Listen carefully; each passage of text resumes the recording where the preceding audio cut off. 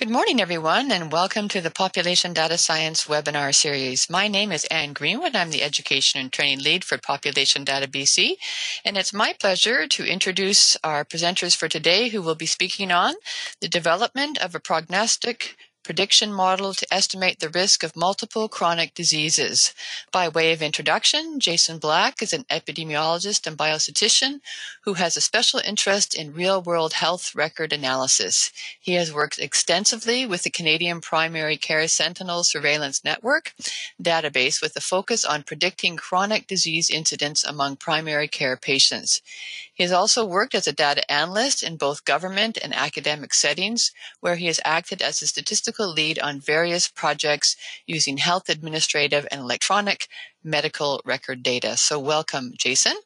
Jackie Cooper is a combined PhD candidate in epidemiology and computer science at Western University. Her research integrates epidemiology and computer science, especially machine learning, to develop, apply, and evaluate data analytic methods for supporting care decisions in primary healthcare settings. She is particularly interested in using this work to promote health equity for vulnerable and complex populations, such as those with multimorbidity. Her doctoral work is supported by a CIHR CGSD, and she is a recent graduate of the Pan-Canadian Transdisciplinary Understanding and Training on Research and Primary Healthcare program. So welcome, Jackie. So without further ado, I'll hand it over to Jason. Awesome. Thanks so much, Anne. So my internet is a little bit touch and go, so I'm going to shut my video off for the duration of the presentation, and then I'll bring it back at the end. So thanks so much to everyone for joining. I'll be talking about some of the work that I did as part of my master's work a couple of years ago. So we'll be chatting about some work I did developing a prediction model that estimates the risk of multiple chronic diseases. So we've got our contact info down on the left if you're interested in connecting with Jackie or myself. And then this work has been described in a publication in the International Journal of Population Data Science. So you can follow the QR code in the right corner if you want to read more, and I'm going to bring that QR code back at the end, so you don't need to worry about catching it here. So just to kick things off, I want to start by acknowledging the land that I'm situated on right now. So I'd like to acknowledge the territory of the Anishinaabe Nation, the people of the Three Fires known as Ojibwe, Odawa, and Potawatomi nations, and give thanks to the Chippewas of Saugeen and the Chippewas of Nawash, now known as the Saugeen Ojibwe Nation, as the traditional keepers of this land. And Jackie's gonna take over and quickly chat about the land that she's on. Yeah, so I'm speaking to you from Montreal, or Jojage, which has traditionally been a meeting and exchange grounds for many First Nations peoples, but I'm specifically on the traditional territory of the Mohawk and Haudenosaunee peoples. And I've put up here a map from initiative nativeland.ca where you can actually type in your location and it'll help sort of show you what traditional land that you're on. So I encourage anyone who's unaware to try out that tool. And then they're also looking for people to go and verify. So just encourage you to check that out. Back to Jason. Awesome. Thanks, Jackie.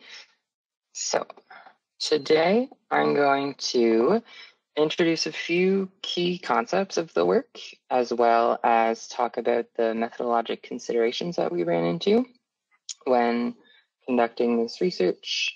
I'll walk through an applied approach where we kind of applied the method that we developed in a case, and then Jackie's going to take us through some discussion of that as well. So to start, I wanted to first clarify what exactly we mean when we talk about risk, because risk is often used and not necessarily fully described. So when I refer to risk throughout this presentation, I'll be talking about how likely a person is to experience some event in the future.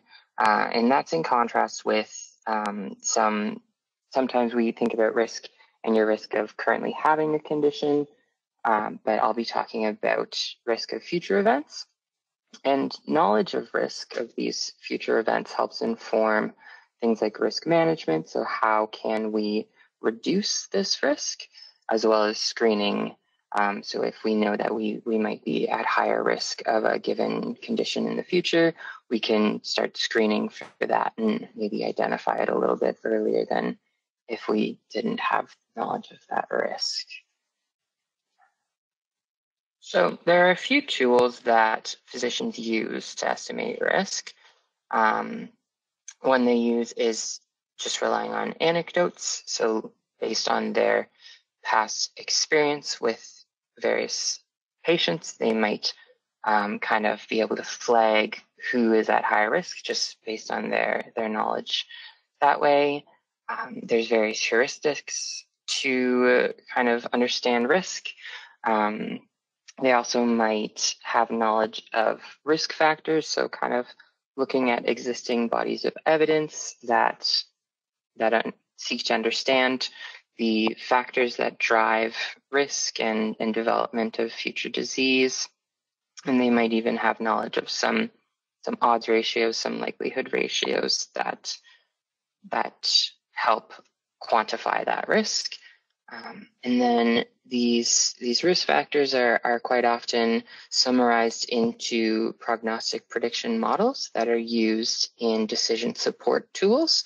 So this is a more formalized tool that is used to quantitatively estimate a risk. And I just want to point out that these tools and techniques quite often focus just on a single disease at a time. Specifically looking at prognostic prediction models, as I mentioned, these are tools that are used by patients and their healthcare providers, and they quantify a patient's risk of some future disease using information that's known about the patient. So that can be things like risk factors. I just wanted to reiterate here, we're talking about prognostic models, so things that foretell. And that's in contrast with diagnostic prediction models are also a common tool. Here we're going to talk about the prognostic variety. I also wanted to highlight we can also apply prognostic prediction models at the population level. For this work, we'll be focusing on the clinical level. So I've got a little picture of a doc, probably in the future, as everything is very white in the doctor's office here. But you can see that the doctor is sitting across from their patient, and they've got this risk prediction tool alongside them. So it's something that's meant to be used to support the physician in their interactions with the patient. It's never meant to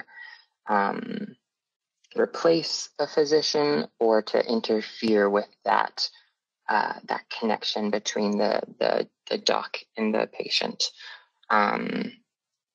So these prognostic prediction models also go by a few other names.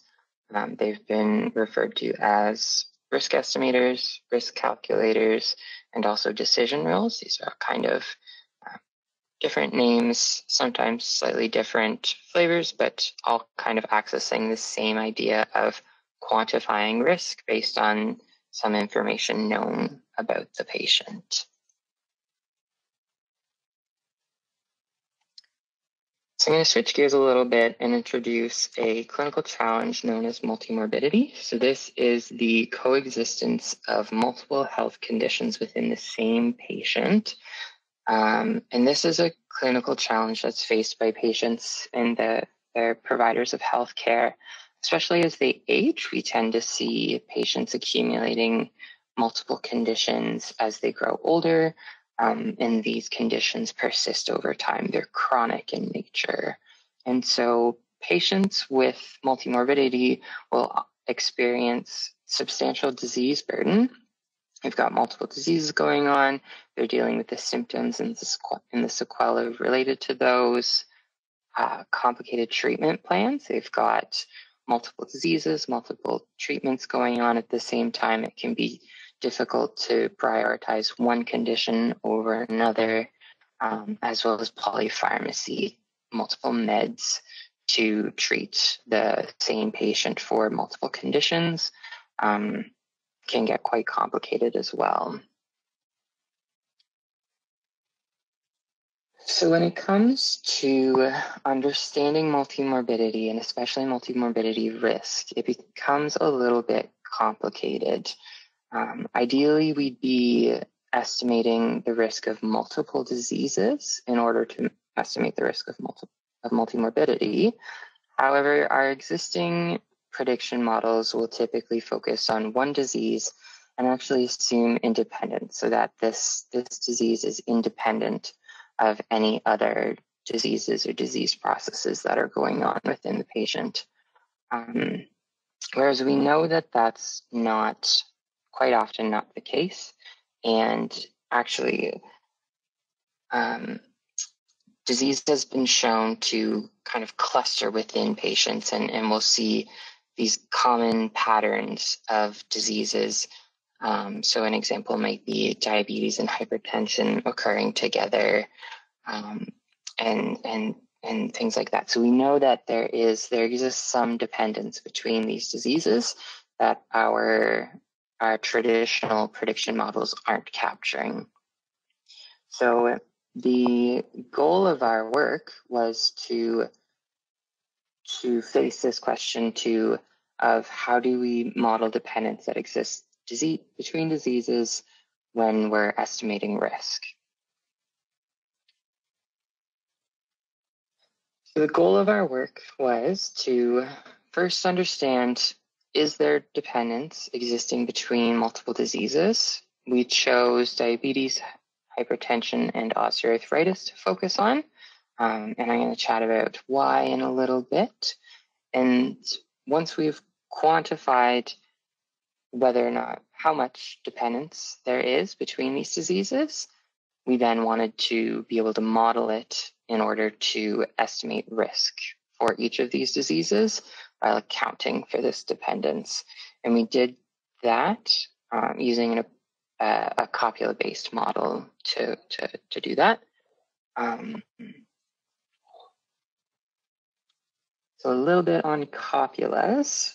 For a copula, we first construct univariate models, which are models for a single model for each outcome. So that would be, in the case of diabetes, hypertension, and osteoarthritis, we'd have a model for diabetes, a model for hypertension, and a model for osteoarthritis.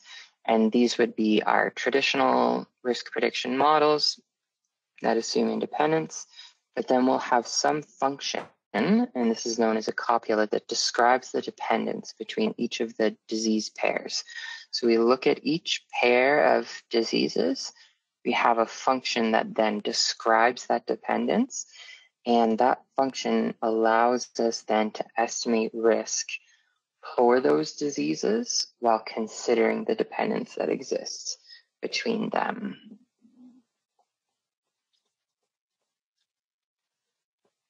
So with this work, as I mentioned, we selected diabetes, hypertension, and osteoarthritis. We did so because these diseases each had validated case definitions within the database that we were working with. And I'm going to chat about, we worked with the CPCSSN database. I'll introduce it a little bit later on. But we selected these diseases that had these validated case definitions, so we knew that the patients who had a diagnosis of this disease, we could rely on those cases. As well, we know that diabetes, hypertension, and osteoarthritis are common conditions faced by Canadian patients. So we wanted to prioritize those as well. So we use a retrospective cohort of patients that we derived from the CPCSSN database. And we started by assessing each patient at baseline for to see which risk factors they had, And then we followed them for 5 years to detect the incidence of each of these 3 conditions.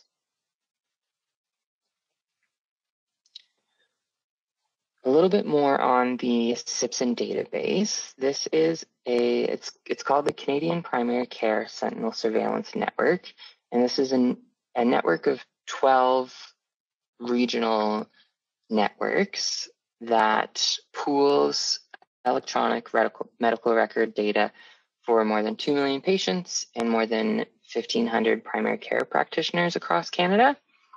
And so in this, we've got the coded non-free text data from the electronic medical records. The free text isn't available for privacy reasons, but we've got the structured coded data, which gives us data around patient demographics, clinical encounters. So we've got diagnostic and procedural codes, medications, laboratory tests, referrals, immunizations. And CPCSSN does some work on their end to clean up the data and make it more ready for research use. So if you're interested, you can just do a quick Google of CPCSSN or go to cpcsn.ca to learn more about, and you can request their data from there if you're interested in working with it.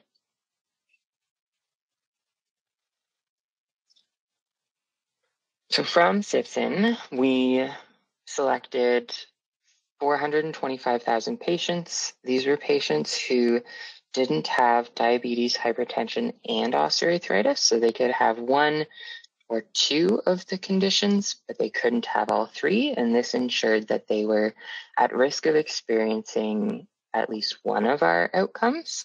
And then we selected folks who had some kind of healthcare encounter in 2009 or 2010 and followed them forward from that point for 5 years. So the cohort that we arrived at was typical of a primary care, of what you would expect to see in a primary care population, in that it was slightly more likely to be female. This was an older group of people and who had higher BMIs. So after 5 years, we looked to see if people had, during that 5-year period, developed each of our different conditions of interest. So for diabetes, about 9% of people went on to develop diabetes, about 4% went on to develop hypertension, and about 3% for osteoarthritis.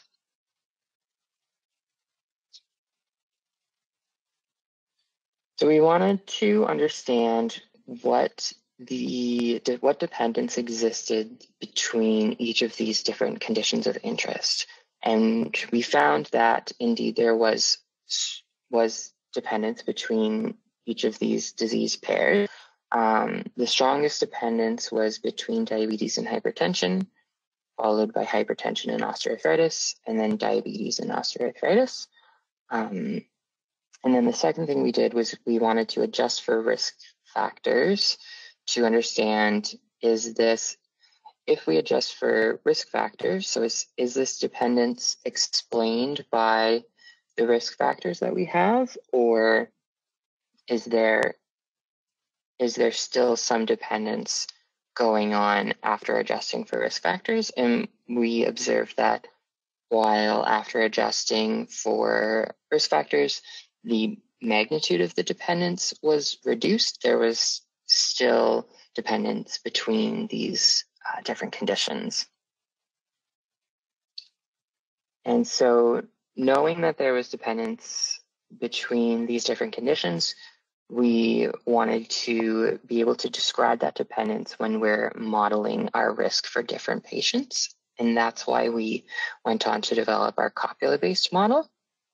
So as I mentioned, each outcome, each disease has its own univariate model. We used logistic regression for this, and each model had its own covariates or risk factors included in each model. And there was a decent amount of overlap between the risk factors. So age contributed risk in each of these models, obesity as well, and then various other comorbidities contributed. So given those univariate models, we were then able to, in essence, tie them together and understand the dependence between these diseases using the copula. So we selected what's called the Frank copula. There's all sorts of different copulas that each describe a different type of dependence, and we, based on the dependence that we observed, we selected the Frank copula for use. And with this, we then estimated a theta estimate, which defined the magnitude of dependence between those diseases. So we found actually that hypertension and osteoarthritis had the strongest dependence based on the copula model, followed by diabetes and hypertension, and then diabetes and osteoarthritis. And this difference compared to the correlation coefficients may be due to some nonlinear dependence existing that the Frank copula is able to capture, but the correlation coefficient wouldn't be capturing. So with our copula model that we had developed, we then were able to apply this model to some sample patients to kind of understand what is the impact on risk among those patients, and do we see a difference? So we modeled two different scenarios here. So we could, with our different models, we could describe the risk of each combination of outcomes. So a person might develop diabetes alone, hypertension alone, or some osteoarthritis alone, or some combination thereof, and that's what's described here. And then we estimated the risk of each of those different combinations of outcomes using our copula model, as well as if we were to sequentially apply each univariate model without adjusting for the dependence. So if we just applied each model one after the next to understand the risk of that patient. And what we found was that the copula model does make a difference. It does describe some of that dependence, and we arrive at a risk estimate that describes and accounts for that dependence between diseases. So we arrive at what's hopefully a more accurate understanding of this patient's risk given the copula model. So comparing the two, as I mentioned, if we use univariate models, we will be estimating risk using each of these models sequentially. And the final risk estimate that we get doesn't quantify the dependence that exists. It doesn't account for that dependence. Whereas by using the copula-based method that we've proposed, you have a single risk estimator that accounts for that dependence between events, giving us a simpler method of understanding risk, and a hopefully more accurate one, given it describes this dependence that the univariate models aren't able to describe. So with that, I'm going to pass things over to Jackie. She's going to chat a bit about kind of how this model fits in with other models that are out there and where things are headed from there. So cool. Yeah, thanks so much, Jason. So yeah, we're now going to take like a bunch of steps back and look at kind of the big picture of how our research sort of fits into the broader field, and then a few more things to think about in some future work. So we can get started. If you want, actually, it might be easier if you want to just scroll to the fully filled out slide, and then I'll just talk through. Yeah. This one? So, yeah, but if you want, we can just skip ahead maybe. Yeah, perfect. Cool. And so So the first thing to think about is that like there's these two really important and advancing fields, and there's not maybe as much overlap as we expect. And so on one hand, we have multimorbidity, and as Jason said, it's increasing in prevalence and burden, both for like burden in terms of like an individual person's life and how hard it is to live with multiple conditions, and then also on the healthcare system and then providers to care for it. So there's a really high clinical need to support multimorbidity care and prevention. And so there's been a lot of research done in sort of describing these trends and pattern analyses to figure out what's going on in the populations. There's been some treatment-related research. So for example, polypharmacy that Jason mentioned is right. So if someone has multiple conditions, they may end up with multiple medications and they may interact in not great ways. And then there's been risk factor analyses. And so this is looking at what is associated with an increased risk of multimorbidity, which is different than saying what is an individual person's absolute risk of developing it themselves. And so those risk factors are what help to sort of inform the types of things that went into the models. But it's not going to tell us for someone who maybe is sitting in a clinical encounter, what is their risk of developing something in the future. And then there's also been research looking at, what's the role of primary healthcare in managing multimorbidity. And it's really, really crucial and really, really foundational. So that's on sort of one side. So that's one very important field. And then on the other side, we have this idea of predictive models and like data-driven decision support, which goes by all kinds of different terms. And it's really driven by the way of more and more health data, such as EMRs, being available, and then also methods advancements. And I think there's a lot of attention right now towards things like artificial intelligence and machine learning for analyzing these data, which is kind of like even further push this idea of like predictive models forward. And so there's tons of models being developed for single condition outcomes, right? So what's like kind of like Jason said, like if we have just a univariate model for diabetes, for example. And then there's also models being developed for, predicting healthcare use. So, going to the emergency department or hospital readmission, these types of things. And anecdotally, it seems like a lot of this work is done in more acute and specialty care settings. So there's not a lot. And I'm going to talk about some of the stuff that is done at kind of this intersection between primary care, multimorbidity, and predictive models. But we think that one of the barriers to having more overlap, as we would sort of expect, is the challenging of the methods. And so that's sort of one of the things that we tried to target with our work. So we can go to the next slide now.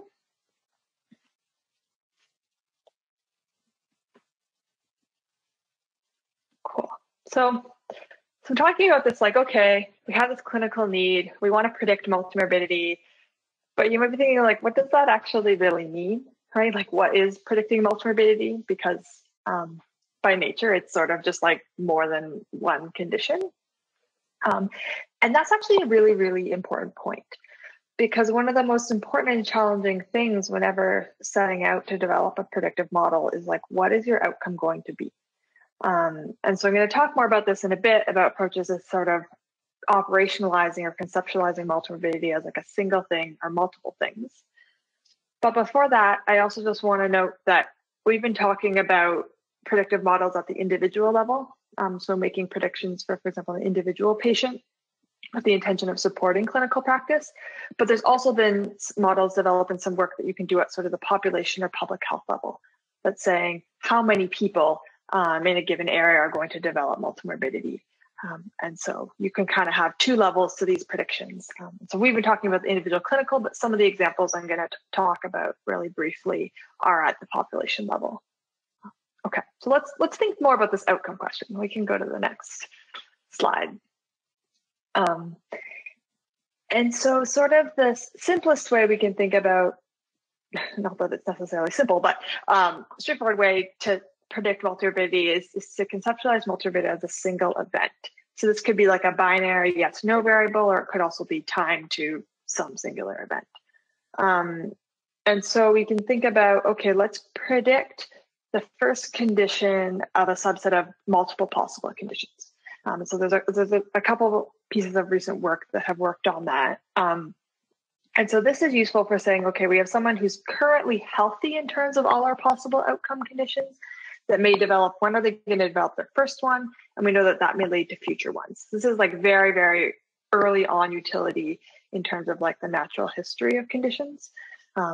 But then you might think, okay, but what if I want to sort of broaden to people who already may have some of that subset of final conditions? So another way you can do that while still keeping a single event outcome would be say, okay, I want to predict the development of at least one new condition in a subset of multiple possible ones. So kind of like an any of many approach.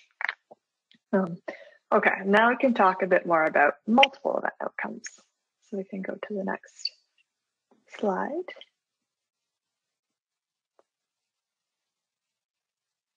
Cool.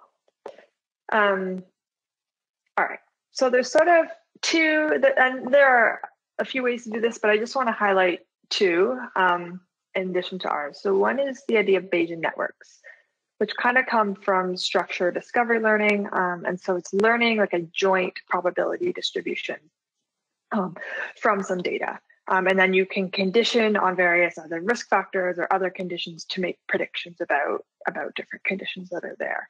And so there's been a bit of work on that in primary care multimorbidity, not specifically tested for individual risk prediction, but the potential is there.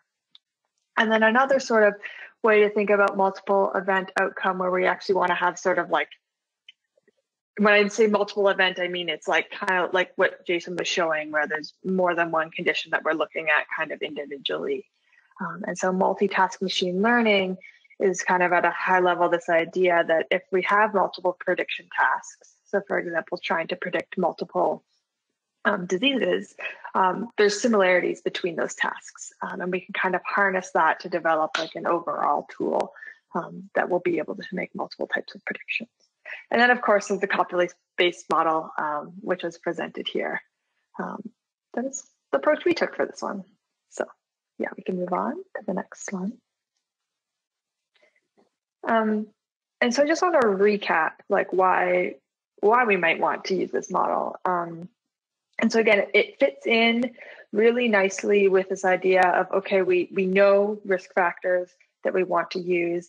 And we want to predict multiple conditions, but we need to account for that dependence. And so copula-based models has this sort of really nice way to do that. And we've given an example of how you can do this with 3 common chronic conditions with CPCSSN data.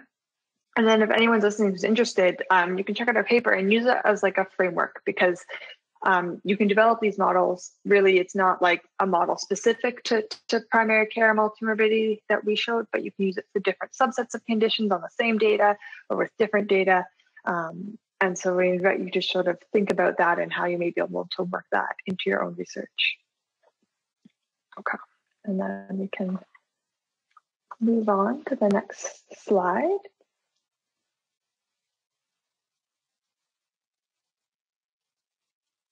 Maybe.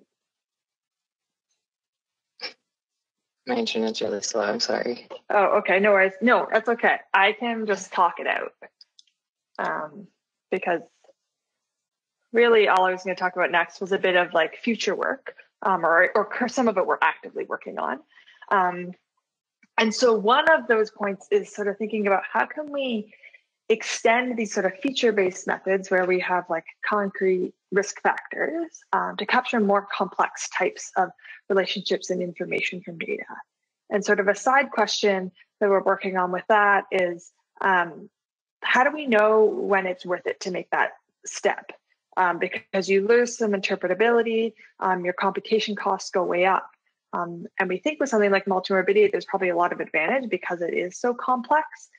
But we also don't just want to do way more complex models for the sake of doing more complex models, because you can end up actually losing a lot in the process. And so we're piloting that with a bit of kind of like an any of many type approach with sort of 4 conditions that were identified as priorities. And the other thing that sort of worked into this work is more iterative model development with end users. So, starting with, what is important to predict, and how do we kind of go back and forth a bit throughout the model development stage to make sure that the end product is something that really is useful and tangible, and then moving into actual pilot testing and evaluation studies in clinical practice. Because that, which is just super, super important, is like I said, there's a ton of predictive models being developed, but there's far less research looking at how do we actually evaluate and pilot test these and what actually happens to things like clinical workflow and patient outcomes sort of longer down the line.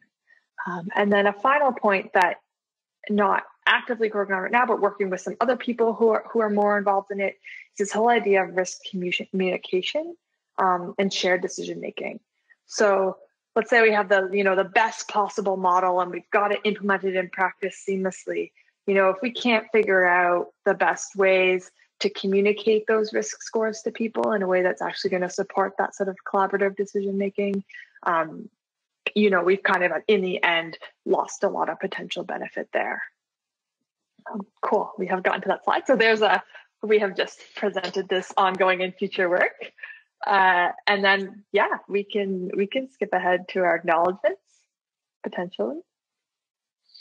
But if not, we could also just go to questions. But we do want to say a big thank you to Drs. Dan Lazat, Amanda Terry, and Sonny Sejic, who contributed to this work. And then we have our contact information, and again, our little QR code if you just want to scan that and be placed at where our paper is. So thank you so much, and I'm going to hand it back over to Jason now for the question period. Well, I'll be here too, but he'll be the primary. Great. Thanks very much, Jason and Jackie. We do have a few questions for you. Shall I just begin, or did you want to close with anything else, Jason? No, go right on ahead. Thanks. Okay. Anne. So there's a question about why you chose the Frank copula method. You mentioned there were others, and we're just wondering why you chose that one. So the Frank copula we chose because it does a good job of modeling weak dependence. So when we looked at the dependence that exists between our different outcomes, we saw that it exhibits weak dependence, especially at the tails of the distribution. So this is something that the Frank copula does really well. So that was the rationale that drove that. Great, thanks very much. Next question: how did you manage the different types of diabetes, or was it any diabetes? Yeah, that's a really good question, a really good point, and that is one of the limitations of our research as it is right now. Currently, the case definition for diabetes includes both type 1 and type 2, and there's no way to distinguish between the two of them. I am aware of some work going on with CPCSSN data that's looking at understanding the differences, so identifying those two have it's either type 1 or type 2, but distinguishing between the type 1s and type 2s, and I think that's actually using a more machine learning approach. But so for this current work, it does not distinguish between type 1 and type 2, but in the future, that's definitely something that we would want to add, because we know that type 2 is where risk is where most of the interest in risk is, because there's more modifiable risk factors for type 2. There's more things that we can do to kind of intervene and reduce that risk. Whereas for type 1, it's typically more genetically based. It's a younger onset of the condition, so there's less that we can do to intervene there. So that's a really good point. Great, thanks, Jason. So yeah, he was just clarifying. Thanks for expanding on that, so thank you. Next question. Using the simulated patient example, how do you interpret the risk estimates obtained using the Frank copula method?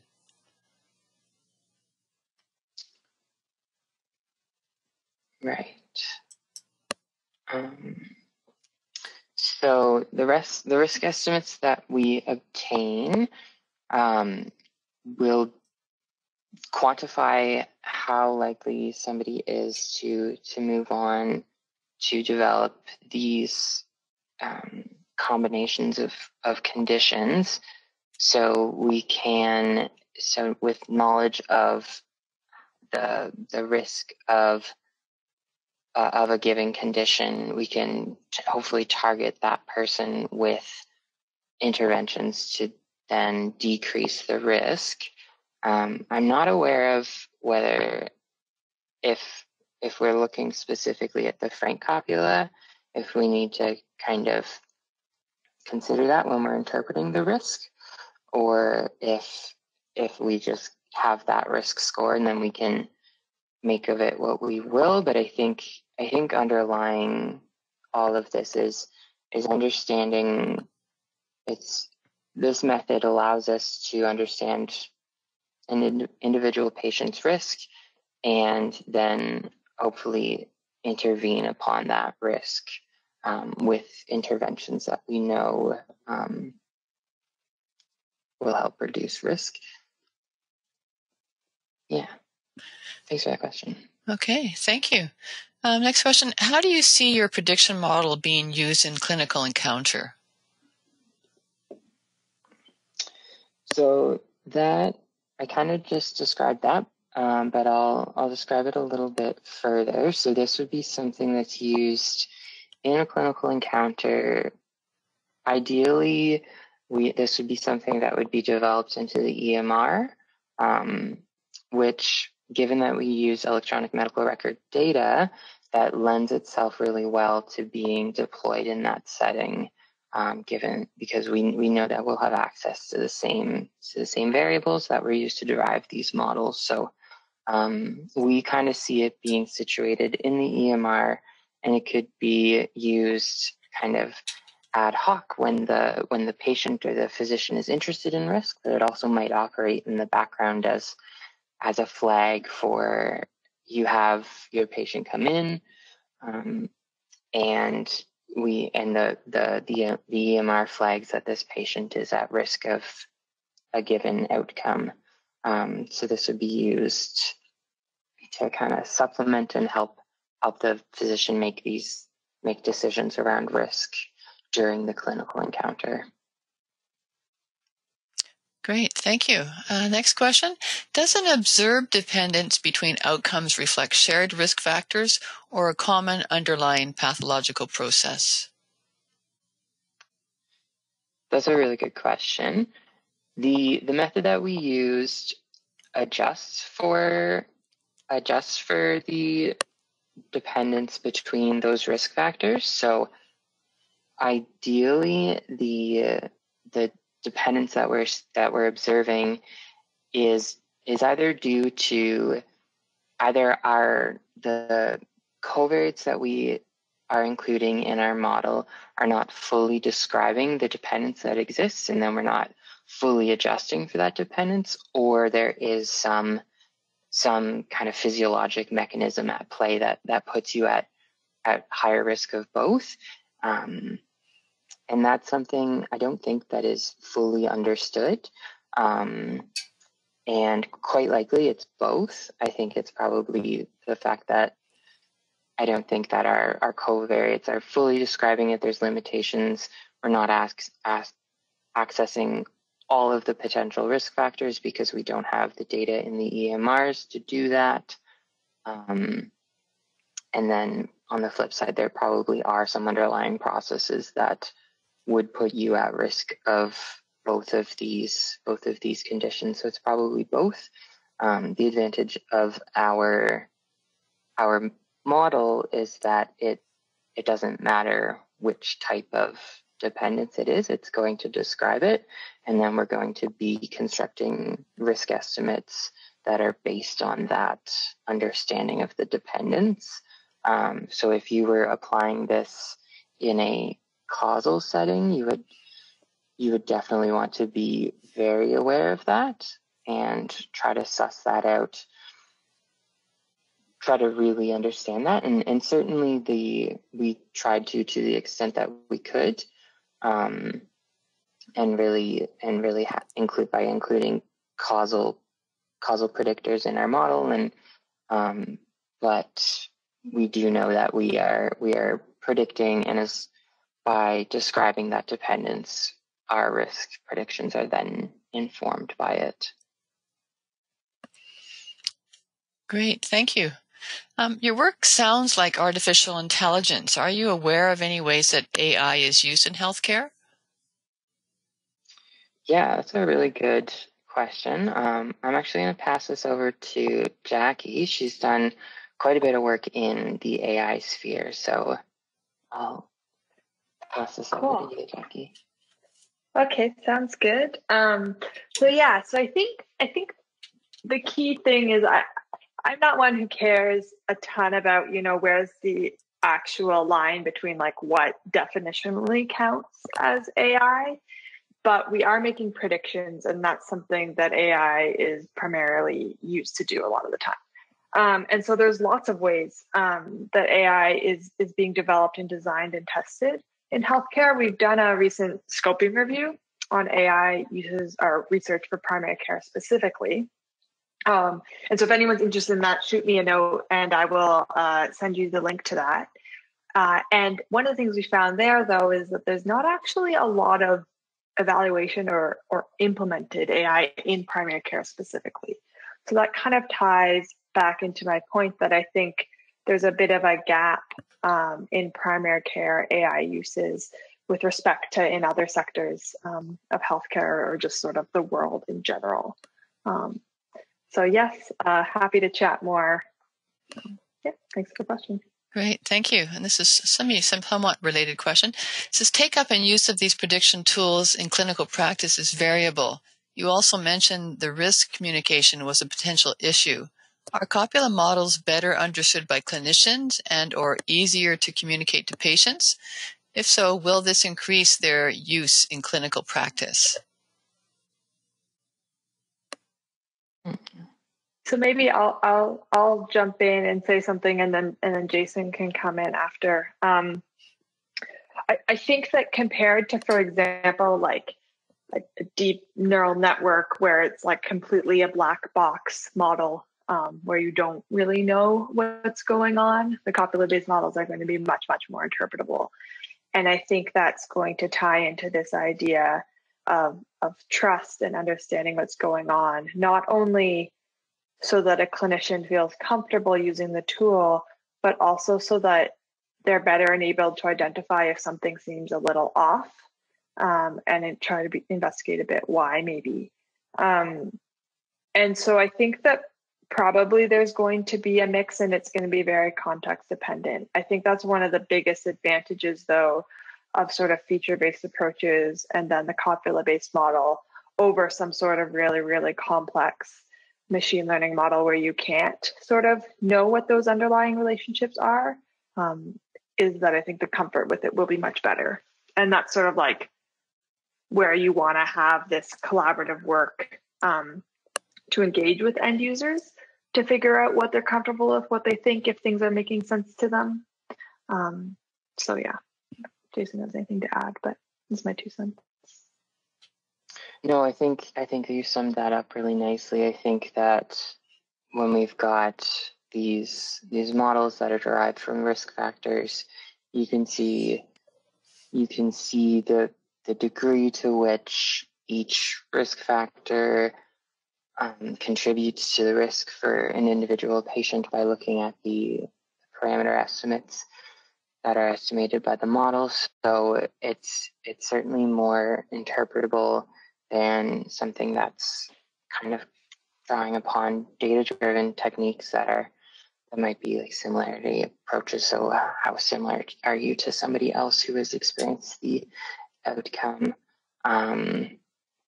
But that it does get at a really good point here, and that's where this work will need to go, is how do we explain this to physicians? How do we explain this to patients? And then how can they use this information, this knowledge gained in their practice? It's a really good point.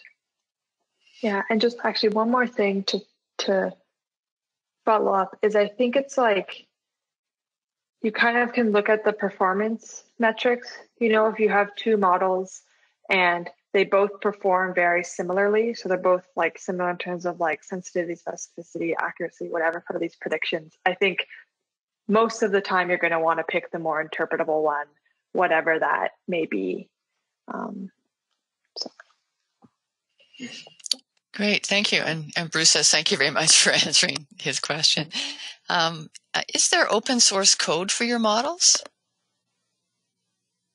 Yep, so you can find, if you follow the QR code in the corner there, you can find our publication, and we've included the code that we used for this application in there. So you feel free to kind of repurpose that, retool it with your applications. Great, thanks very much. That's wonderful.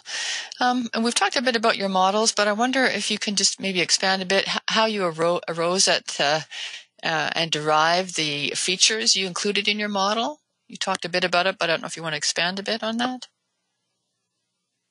Sure. So as I mentioned briefly, the features that we included in our model, the risk factors that we looked at, we first looked to the existing evidence around risk for each of these different conditions and selected risk factors that had a considerable amount of support, some evidence suggesting that these things might be associated with each of the outcomes.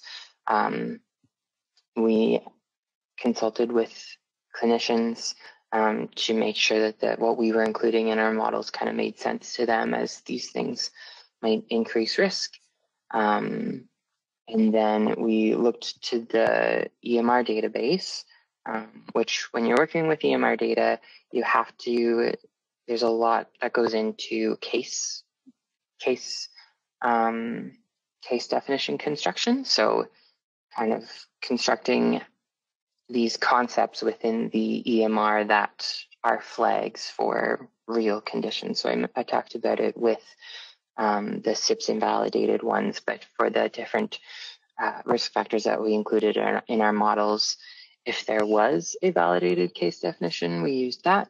If there wasn't, we looked at what other folks had done to kind of understand these conditions within EMRs. And we looked at the data, and we again consulted with our clinical folks to understand like how they would code it in the EMR, how they would expect to see these conditions within the EMR and risk factors. And that ended up with our final risk factors. I tried to keep everything continuous so that everything retained as much information as possible. And yeah, so that was kind of the process that went into that. Great. Thank you very much. I don't see any further questions here. I think we're almost at about time. I certainly would like to thank both of you for presenting today and sharing the wealth of knowledge in terms of your work and the code that you've made available. Also, your suggestions around data and where people might go to get more data to work on this kind of work. Anything else you'd like to just tell us about your future projects or where you're going next?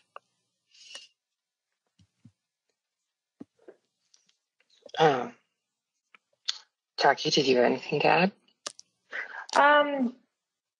Yeah, I mean, I guess, yeah, I mean, I'm doing my PhD. My PhD is developing new methods for multimorbidity risk prediction. And so hopefully, and that's sort of where that side question is, we're kind of like, if we start with logistic regression and we start adding on these more complex techniques, what happens? Is it worth it knowing these computational costs skyrocket? So yeah, we're going there. So watch out for that. I'm happy to chat with anyone who's interested about that. And that's sort of, I guess, anything. We're doing that with the Alliance for Healthier Communities, which is community health centers in Ontario. And they're really interested in this kind of idea of a learning health system and how can they use their data and learnings from that to continuously improve practice. And so it's just so exciting to get to work with an organization that is really keen to figure out, how do we do this well for our population specifically. So Great. Watch out for that, I guess. Or let me know if you have questions or comments or suggestions. Great. Thanks so much again, Jason and Jackie, and thanks for your contact information and coding for your reports. And as everyone knows, we'll have the recording up on our website in the next week or so. So thanks again, and thanks for joining us. Awesome. Thanks so much, Anne. Thanks everyone for joining. Great. Thank you. Yeah, thank you. Okay. Bye for now.